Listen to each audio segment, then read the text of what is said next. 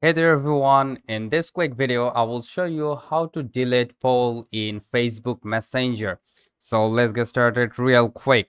First of all, let's just open up our Messenger application. After that, as you can see, we have the group right over here.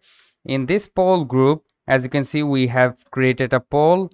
What you need to do is to go back and tap and hold and delete this conversation. Let's delete this conversation and let's see if this works or not.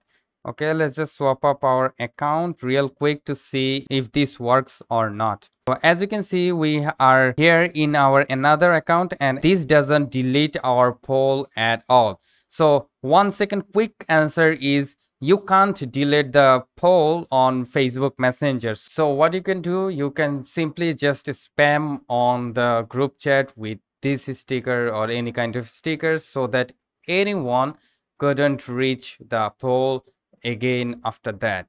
So this is the only way, as you can't actually delete the poll in Facebook Messenger. So thank you so much guys for watching this video. Have a great day.